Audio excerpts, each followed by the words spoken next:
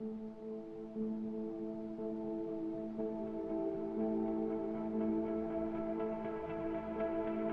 the onset, a top-mount swan neck wing stand may actually look to be more detrimental to rear wing performance than a direct bottom-mount aerofoil-shaped wing stand, because it is in the way of both the lower and upper section of a rear wing's airflow.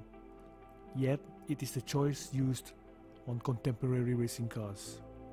So what is the idea behind separating the stand and the main wing element? Wouldn't airflow past the swan neck mount still create a trail of turbulence that goes past the underwing as well? Of course it will, but ironically a lot less, and it is here that we explore a possibility as to why this is happening. We are going to use illustrations from Simon McBeath's article on Mulsanne Corner's website, one of the earliest pieces on the subject online. A link is added on the title description. Generally, it has been seen that a steep wake builds up from the front of the bottom mount stand rearwards.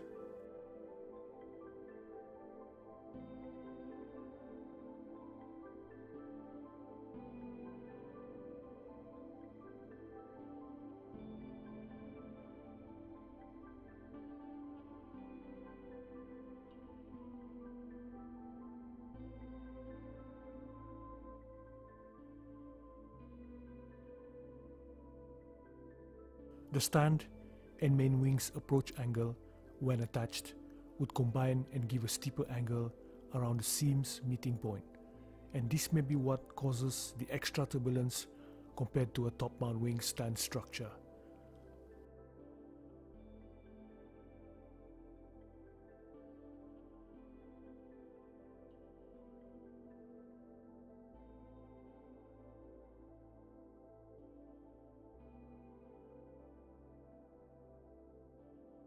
After the approach angle opening is the tail end angle of the stand and wing.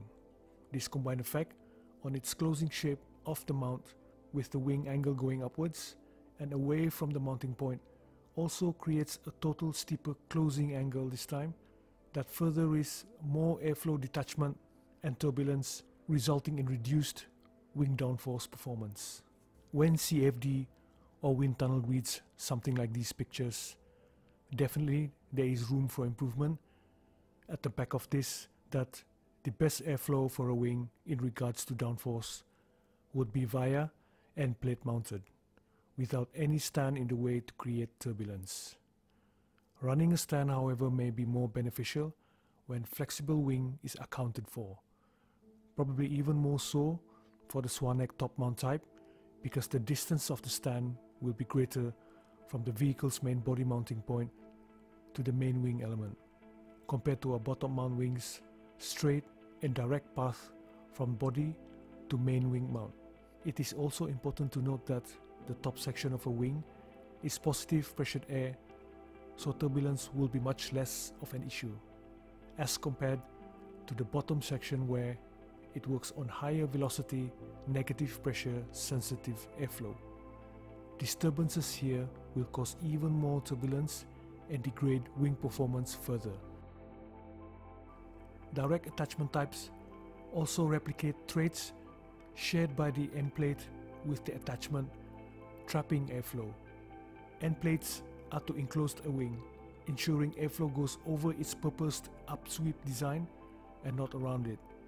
The end plates is to make a wing more effective, and since a wing is about changing the trajectory of airflow by ensuring airflow goes over it and not around it to create pressure difference, any concept remotely close to it is not favorable when it comes to minimizing drag or minimizing drag to further influence the effect of another aerodynamic apparatus that comes after it. So this may be why bottom mount wings are less effective than top mount wings in producing downforce. With top mounted wings, the stand and main wing is separated. Airflow will go past the stand unhindered and then to the main wing element, leaving a clear lower wing section.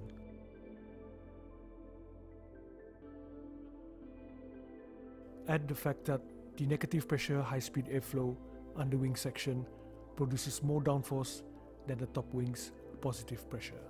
Top mount wings would sacrifice the latter for more gains in total with better airflow on the underwing, even though the forward wing stand is in the way of airflow for both top and bottom wing sections. What would be interesting is a combination of the two. Having the stand hold the main wing only until its midpoint of the stand. The opening shape of the stand won't interrupt the underside of the main wing's opening angle, so it won't combine its opening dimensions with the lower main wing opening dimensions. By the time it reaches the stand's midpoint, the closing end, this is where the main wing is mounted. The underwing opening dimension may match the closing section of the stand's dimension. The two opening and closing dimensions combined will neutralize, opposite of having a design that opens and closes in sync, like the lower stand type. This will smoothen out airflow on the top of the wing without much turbulence on the lower section. Airflow on top of a wing plays an important role in making the lower portion of a wing work. With smoother airflow, it could improve the overall wing performance.